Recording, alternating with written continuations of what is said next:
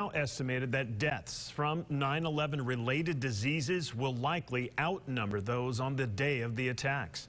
A doctor studying first responders says approximately 2,000 people have died from disease since the terror attacks.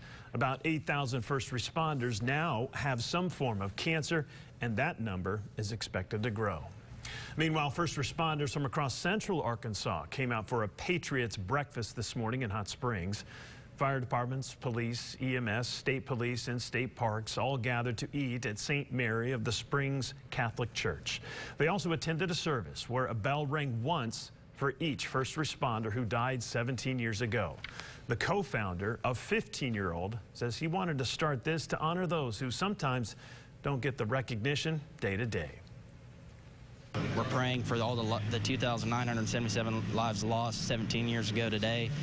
And we rang a bell in remembrance of all the first responders, the 343 first responders who lost their lives on that day, most of which were firefighters.